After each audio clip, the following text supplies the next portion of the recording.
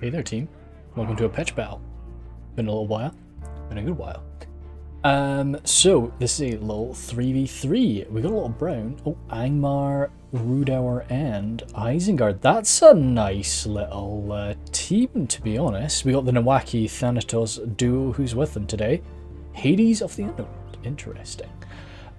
So I love Rhudaur in Field and Siege.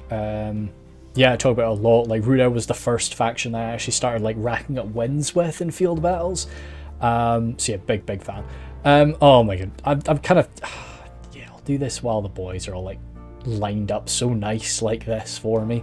Thanatos here, Isengard. Right now we still have the Dunlendings. This is the currently the public version.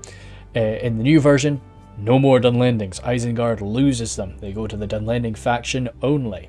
So he's got 3 of them there, making use of them while he's still got them. No armor upgrades for the boys, but I mean, why? They're nice and cheap, and to be honest, for what they do, great cost effective.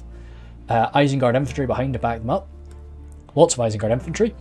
Half-orc spear guards, so a lot of spear power, because all those Dunlendings, they are great cav killers because they get the spear ability and the Dunlending hatred of horses that comes from those you know, nasty straw-haired bastards. Then as a spear guard next to them. Then the crossbowmen, skirms there, warg riders, double warg riders. So again, more anti-cavalry ability. That's double warg skirms as well. And then over here, the pike line from Thanatos, along with the Nas High. Very nice. I mean, double crossbows. It's very cool from Thanatos. Maybe he's got some Snaga like hiding somewhere, but maybe not. That's a lot of spears, though. I would definitely not want to be a cavalry force against him. To his side, Nawaki's got the Coldfell Maidens next to the Herendadine Nobles. So again, great cav-killing knights and the anti-cav ability of the Coldfell Maidens. Rhudaur Swordsmen, double Black Wolves. I love Black Wolves in sieges, actually. I tend not to take them to field battles, so this will be interesting. Out front, the Rhudaur Marksmen. Then Dunman Pikes, double Dunman Pikes. Single Herendadine Pike, double Axe Thrower, and then the 8 more Troll Hunters and the Frogrum Javs. And even Hades has got himself lined up nicely for me. So he's got his pipeline, Black Watch Legionnaires even, yeah, on the side of the line. We'll see where they end up. Gundabad Guard. Over here, the Angmar Marauders, cool shout. Gardens of Carndoom, Blackguard, more wargs, the Trolls of Angmar, and the Trolls of Gundabad. No longer got the these trolls. Wait, actually, shoot, which trolls do we lose? Which trolls do we lose? I can't quite remember, actually. I think, is it the Trolls of Angmar that we lose? Well, either way, we lose one of them. So good to see them while we got them. We will start now. So, well, won't start the main battle anyway. 16,000 frames, so it is quick. For a 3v3, that is quite quick. But considering Angmar is usually a very fast faction, especially when they're not taking their barrow wights, there's nothing to slow them down here. So they're going to be getting stuck in quick. Maybe there are barrow wights hiding somewhere, but I don't believe so. Oh. We'll see when they get started. Maybe they do have some barrow wights tucked in. But Rhudaur, of course, very quick, very aggressive. And Thanatos' army here, it's not built for skirmishing, that's for sure. It's not really a charging force. There's a lot of shields at play. Isengard is great armor across the board, you know. The only guys that don't really have armor are the Dunlendings, and you got a lot of numbers for them to make up for that. So, yeah, very cool. As I say, I think, and what do we have here? Imladris, Dale, maybe? And then the far side, Dol Amroth, perhaps? I might be mixing it up, what this blue is here, and what this dark blue is. I'm often a bit silly with that. Maybe Linden. I think Linden's blue, aren't they? I always think they're white, but no, I'm pretty sure they're blue. So, either way, we've seen from all of the evil of this trio, they've got a lot of anti-cavalry ability. We are going to be wanting to shoot them down. I mean, what I'd be wanting to see if I was on the supposed good side here is heaps and heaps of archers. Imladris, I was correct. Oh, we got Ponta. Ah, cool. So he's got his... Sorry, I got distracted by Ponta. Nuretino warriors there with an armor upgrade today. Great little, well, hybrid, but dedicated archer. Screw it. Lots of arrows, but they can definitely mix it up in melee. Godhelm to their side. Archers of Rivendell. So this is a good start. This is kind of what I wanted to see, as I say. Swords of Rivendell with that armor upgrade mixed in with Sentinels. So that's a very, very nasty pike line. Over here to the flanks of it, though, we've got the Spears of Rivendell, those halberds, basically. That's actually what seems to be making up most of the line. It's only really that centre that we've got the Sentinels. So that's going to be a bit of an issue if we end up going toe-to-toe with the Isengard phalanx. Yes, our AP is going to be great to get through that Uruk-hai armour, but pikes out. Pikes are longer than spears. Over here, Eldraine archers and more Nuretino warriors. So again, I'd be pretty scared seeing that if I was our boy. And then 2 riders of the Bruinen. Yeah, I mean that's a lot of archers, but this is Ponta. I know I think by this point he'd been taking quite a big break, but Ponta is very good. He is definitely quite a skilled player. Rhudaur, and then the Eldraine Lancers as well. So we have to be a bit careful with them. I mean, the Rhudaur are Rhudaur, but the Eldraine Lancers, bit worried about that. Dale, again, frick, of course, heaps of archers from Dale. Dalian Royal Guard there. This is Smeagol. Smeagol has a beard. So Smeagol. So he's got his Dalian Spears there too. The phalanx line of those Barding Herd. And the Dismounted Earls of Dale, incredibly tough to get through, very, very powerful, but once again, halberds, not pikes. And in front of them, the Bardian Marksmen, Blackshot Dragon Slayers, more of these spears, and Dalian Spears. So again, lots of spears, lots of arrows. Oh, there are Barrow-wights over there, we did spot them. And over here on this very far side, we have Numenor. Oh, shoot. Numenor is actually that very, very dark blue. And this is Church 762 from the Istari. I don't actually know Church. But anyway, he's got his Belegar archers, Numenorian steel bows, and more Belegar archers. And I suspect a shadow bows here, perhaps. That's who we've got hiding. A Belegar pikes there. No armor upgrades, I don't believe. Don't believe the armor upgrades for the boys today. Belegar footmen behind them. The Belegar footmen will probably stand up front to shield from any arrows soon. Numenorian cohort, shield guard behind, and the Farzam swordmasters guarding the general today, with the Farzam nobles ready to, well, catch any enemy cavalry and do some melee cavalry charges, I'm sure, as well. So yeah, well, I mean, what we're seeing immediately from Thanatos and Nowaki is they are merging in together, and it looks like Hades is joining them.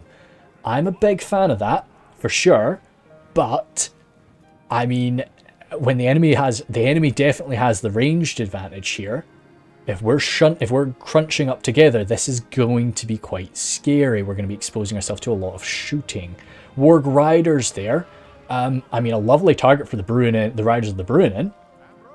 They're going to be getting rinsed by that. Wargs may have 2 hit points, you know, they're quite sturdy, but they're very, very very big, beefy targets, and a lot of them are lacking shields. So they're going to go down quick. They're going to get very good damage done by these Riders of the Bruinen. It's definitely something that Wargs hate to, well, be shot at by horse archers. It's a good little counter to them, I feel. But Thanatos is already lined up alongside Nowaki. Nowaki's got his Rhudaur swordsman out front, and again, only guarded by 1 archer unit. This really is, if the goodies here, because we've got, well, Numenor being good guy today, which they often are. Numenor's, you know, nice for most of its history.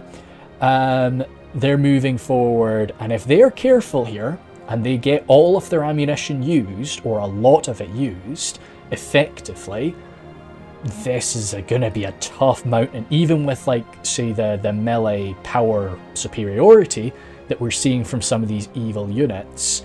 It's going to be a tough hole for the boys to climb out of, because there's still, as I say, the likes of that Barding Herd line, the Imladris defensive line, even the Belegar pikes are more than enough to go toe-to-toe, well, more than enough to best the likes of the Dunman pikes. It's going to be interesting, and again, keeping the cavalry safe. I mean, from army composition right now, I'm like feeling more in favour of the good guys today. And it's going to just be a case of how well they can use their equipment and how well the boys can, cause, I mean, yeah, like having to use the crossbowmen as skirmish archers is never fun. Yeah, they have armor. They've got decent armor value, but they've got no shield. They're going to get outranged by anything that's shooting at them. But Thanatos might be willing, again, this is my playstyle, he might be willing to lose a good portion of them. Saying that though, this is a field battle, this isn't a pitch. So you really don't want to lose many of those guys, because you might not, you're going to struggle to get all the ammunition used. In the shorter time period. Again, getting all the way around Ponta, just taking his time here. Very good to see. Those Warg Riders pushing through now that they don't have to worry about the riders. They maybe are like coming out here to try and make sure they can't escape. But still, those swift elven horsemen are going to be very fast. Those little horses basically, you know, barely having to lift anything there. Those fragile little boys on top. Again, coming into the skirms, wanting to just destroy what little mobility Thanatos has. I say this is really, it's a position I start to get very nervous in. I hate it when the enemy can sort of be getting around me.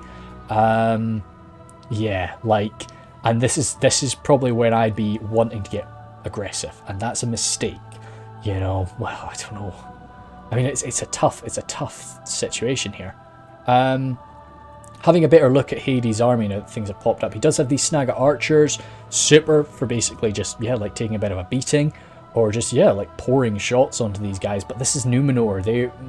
I mean, even the Belgar guys have some decent armor, but most of these Numenorians, like sturdy guys, are just gonna be walking through that low damage Snaga fire. But yeah, I mean, the trolls are going to be tough to counter. We don't have too much in the way of like troll killing ability from the Numenorians today. Okay, I'm going to say at 1x speed, but I do definitely think we'll slow down at some point in this fight. Riders pulling it back there, and there's been, oh, okay, one guy getting caught there just by the Snaga skirms, but that was a good catch. But still, I'm quite surprised that Ponta was able to sort of thread the needle there. Over here, he's not been so lucky, but still, no, he's gotten away. So that's quite well done from Thanatos. Yeah, you can see he did sort of set up a little thing to catch them. Her Endine Noble's a bit faster than Wargs. They are horsemen coming on down. There'll be more than enough to best those Riders of the Bruinen. Snaga archers pouring shots in.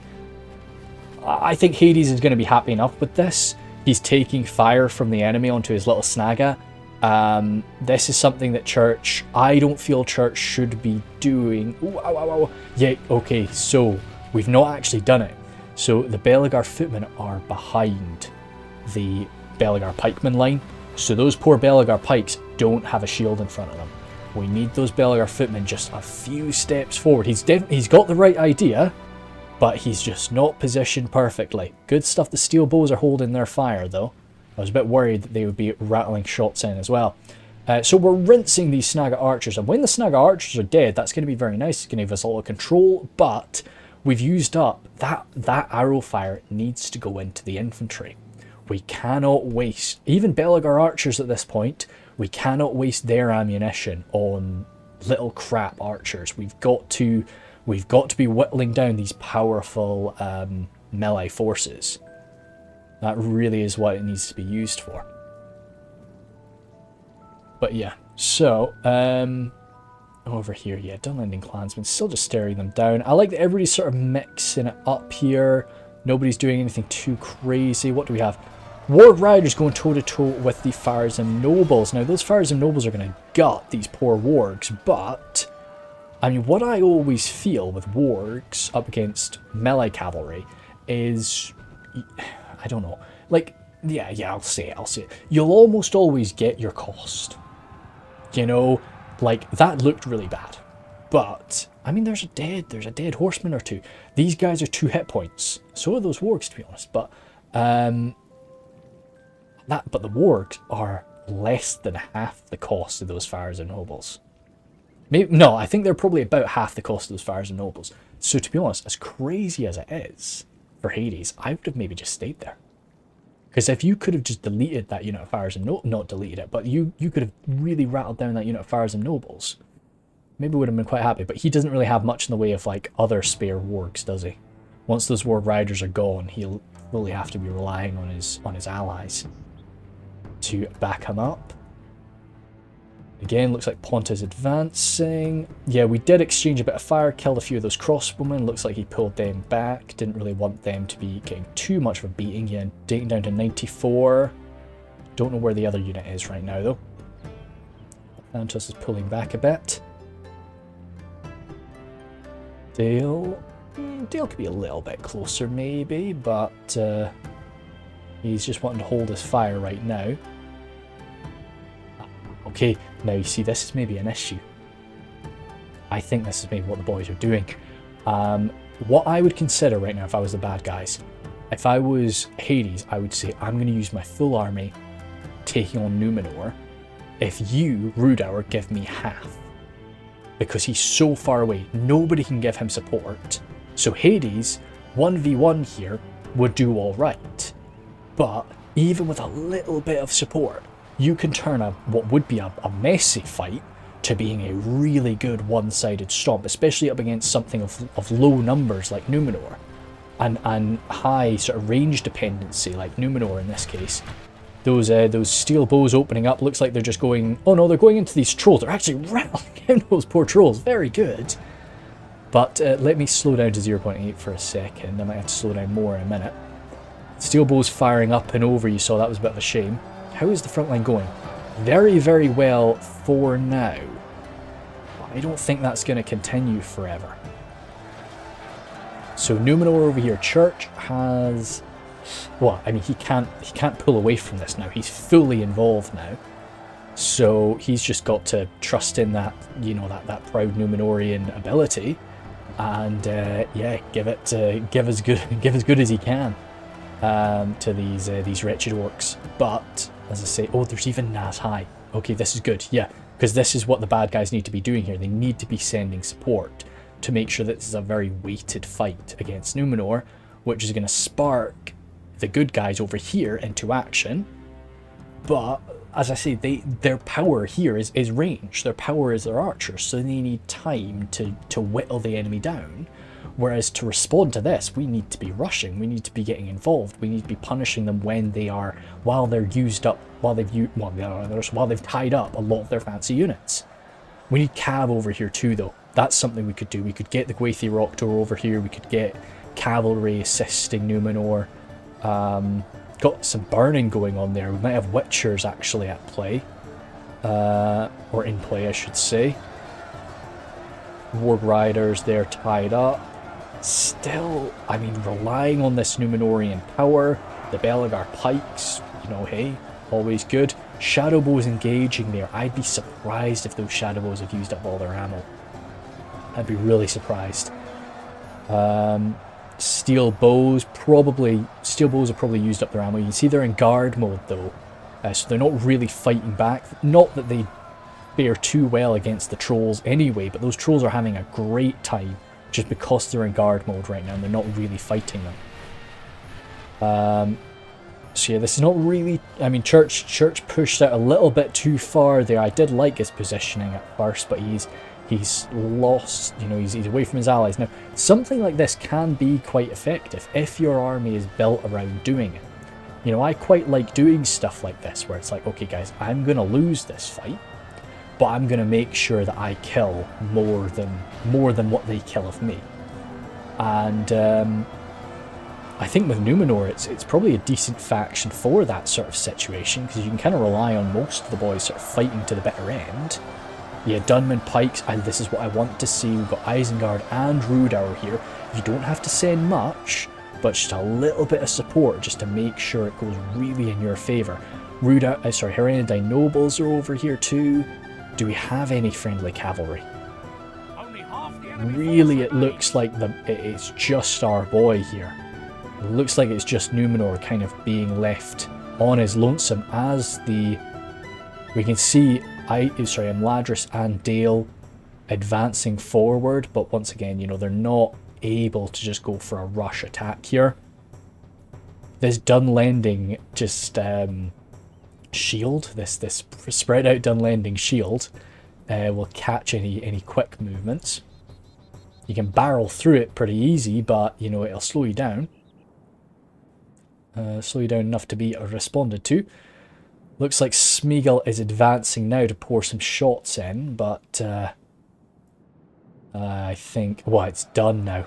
It's basically done. Numenor is kind of off the field here. He's got as far as him Swordmasters.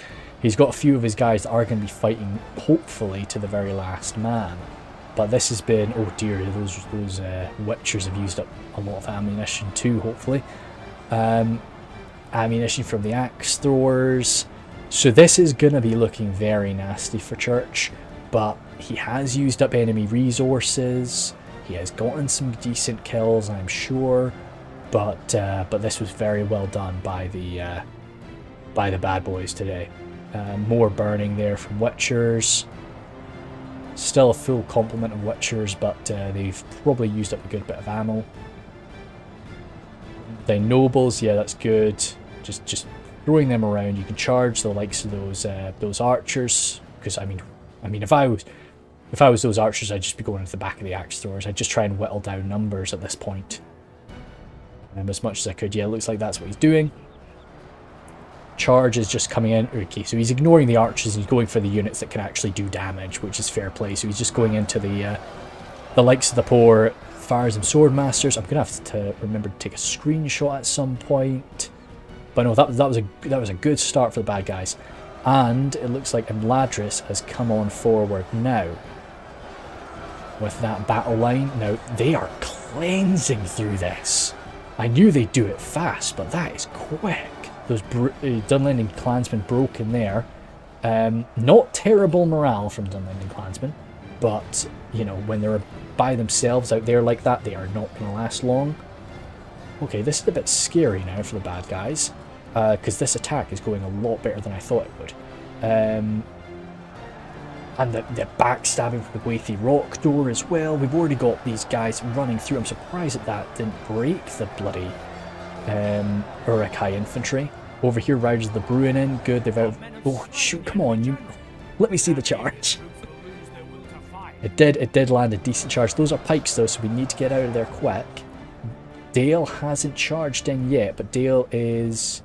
Like, I mean, if I was Dale right now, I'd be opening fire. Even if I wasn't getting the best targets, I would just be opening fire on these lines. Blackwold's great little target. I know they just popped up from being hidden, but I would target the heck out of them right now, because you can get some great cost damage against that. Coldfell Maidens, they're trying to answer to this, but this is a bit beyond them. They can skirmish with these cavalry units, but they cannot best them. Dunlending clansmen returning from routing, they're not going to be able to do too much, but there's a lot of numbers that can just sort of be thrown back onto the front lines. It's very messy. Athantos has got his pikes trying to reorganise now. God, poor Gwathi Rockdoor getting caught by that. A lot going on, a lot of micro attention darting back and forth from Ponta, I'm sure. He did very well to get those Gwathi Rockdoor out of there alive. Those pikes taking arrow fire left and right now. They're not around a shield. Herenadine pikes, don't have to worry about that. They've got the shields themselves. Let me just grab a quick screenshot here, just because I will. There's a lot going on. Let's actually go down to 0.6 for a quick minute.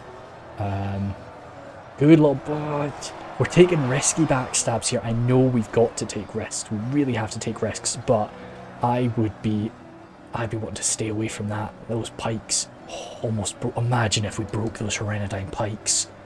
Barding Herd arriving now. Dale properly clashed in. Those dismounted Earls of Dale. Heavy armour. Assisted by the Dwarven Smiths of Erebor. They are very, very sturdy. So I'm just looking out my window. That is a delivery man. Hopefully he can just drop it at the door. I don't need to run down. I don't like to interrupt my recordings too much. River Patrol moving forward. I mean, I don't really know what I'd be throwing at, but Barding Marksmen still firing away. Okay, cool. So, I mean, that's not actually as much coming back as I thought. I thought we had a lot more troops. I thought Angmar came off a lot better than that engagement. But either way, he's coming in. Herenadine Nobles are free. They can get messy in amongst all of the Elven archers and the Dalian archers. That's not going to be fun for them. And the Angmar sledgehammer onto the flank. Okay, that is actually that's a decent amount. It's more troops than I thought. Dalian spears are going to hold it back for a little minute, but not too long. Those trolls of Angmar are pretty healthy. I think it was the trolls of Gundabad that were getting shot by those armor-piercing archers. Gwathi Rhudaur getting tied up by the axe throwers right now. Looks like the far right flank of the evil forces is pretty much in just disarray now. Yeah, Thanatos is... Well, I mean, this is what Isengard is good for. Isengard is... I recommend two factions when it comes to like new players. Not that Thanatos is a new player, of course, but I tend to recommend Isengard and Erebor to new players, kind of because they're good, they're pretty balanced, but decent morale, good armor across the board, and pretty numerous units as well. And the reason I suggest that is because these factors really allow their forces to hold out a bit longer, so that you can kind of learn what is happening to your units. Sometimes if you're playing as something like Lord Forbid Mirkwood, when it goes bad like a freaking snap. You can go from dominating the enemy to like, oh, why am I running? Why am I dead? Because your units are quite fragile and you don't have those numbers. Whereas, yeah, as I say, something like Isengard, you've got a lot more numbers, you've got a lot more armor, you can stand a lot longer, and gives you a chance to sort of see what's going on.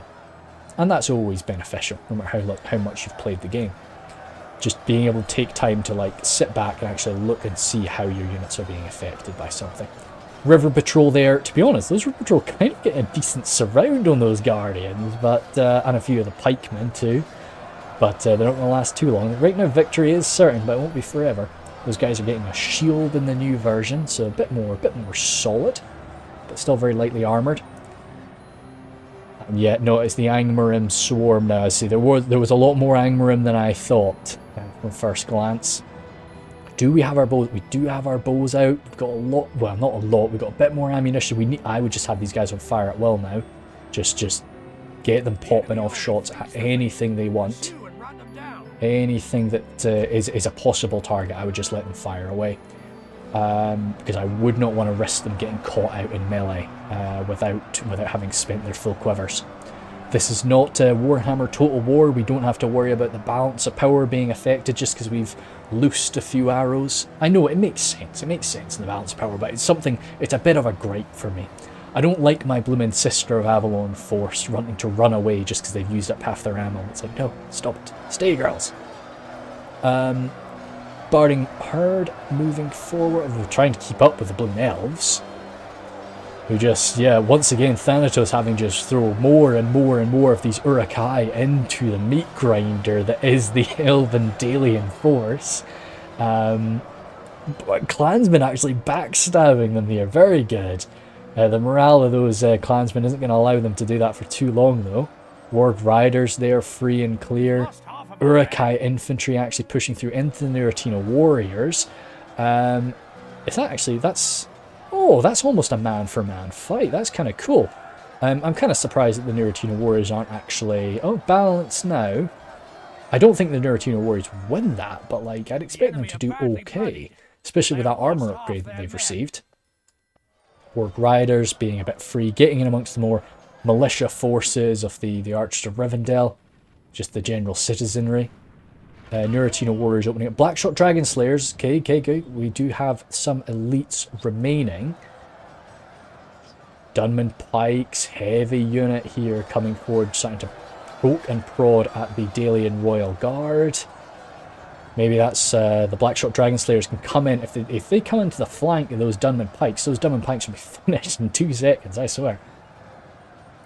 Over here, River Patrol, absolutely amazing, boys. No, come on, I was just about to... Man, that's the Bardi Marksman, that's 72 Bardi Marksmen out of there. That's a stinger. And that frees up the cavalry.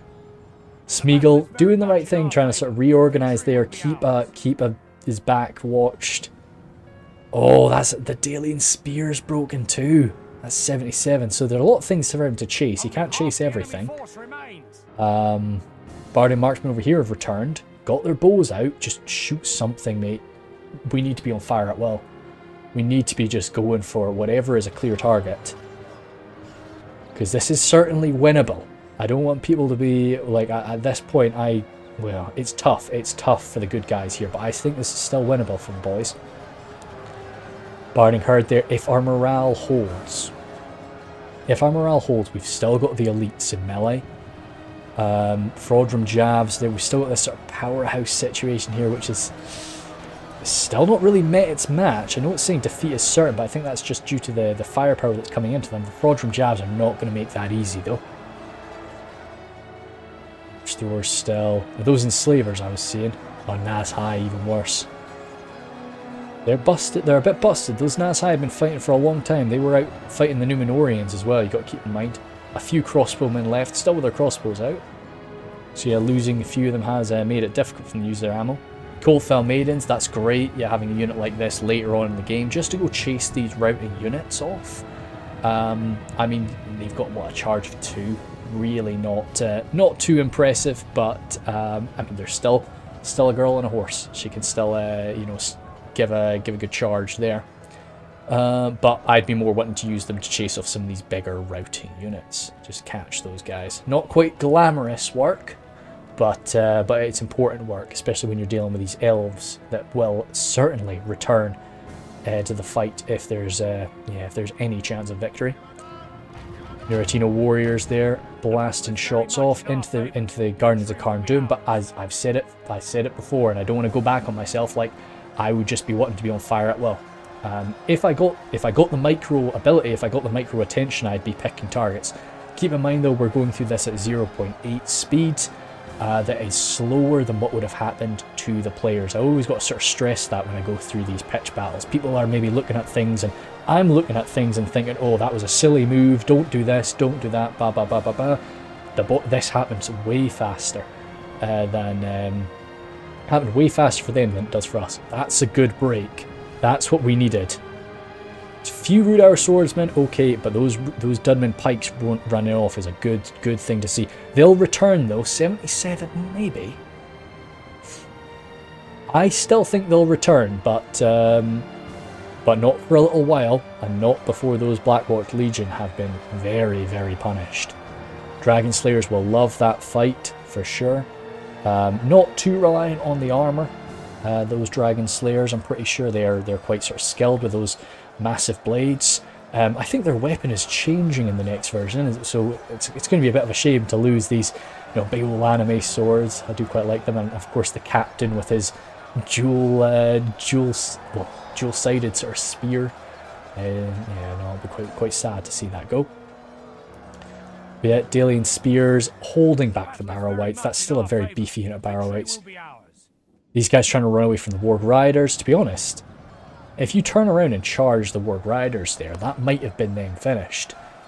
Because there's only 6 of them. And these are barding marksmen, you know, they've got a decent melee attack.